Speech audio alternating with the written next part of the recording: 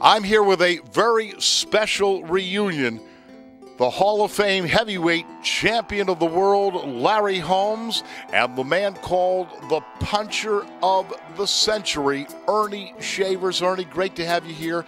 You know Larry very well. Two historic fights in '77 when Larry won to go on to fight Ken Norton for the title, and then when he was champion in '79, you had a chance to meet Larry Holmes, and we were talking a little earlier, and you rate Larry as one of the greatest fighters that you ever fought.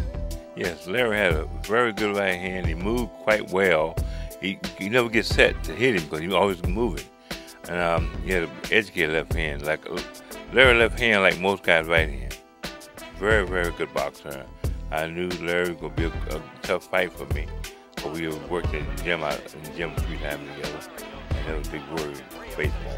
And you fought Muhammad Ali the year before, and you were telling me earlier, no comparison between the jab of Larry Holmes and Muhammad Ali. Larry had the jab. There's no comparison. No, Muhammad Ali had a flicking jab, no power. Larry had a real powerful jab, like a right hand. There was no comparison.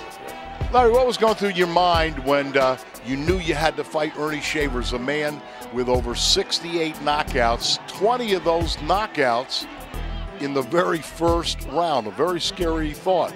Well, you know, I never wanted to fight Earnie because Earnie had that power. He was always dangerous. It ain't nobody wanted to fight Earnie. You know, you couldn't get Joe Frazier, George Foreman, Muhammad Ali didn't want to fight him. None of them wanted to fight Earnie, and I didn't want to fight Earnie because I know he was, you know, always had that punch, and you would always had to watch yourself. But you know, after he knocked out Ken Norton, put him in that position, I had no choice but to fight Earnie. And a quick story, they called you in for the movie Rocky III. Sylvester Stallone thought he wanted a real fighter in that movie, so he called you in, and after a few punches, you hit him so hard to the liver that he went to the bathroom, threw up, and Earnie Shavers was not in that movie anymore. He brought me in to, you know, want a real fighter. I started boxing the guy. I said, I'm going to hurt this guy. He's small. In my right hand. He said, Earnie, I'm going to look realistic. Open up. So I hit him. He said, cut.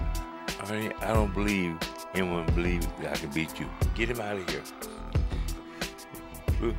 That was the end of your movie career. Yes, all over. All right.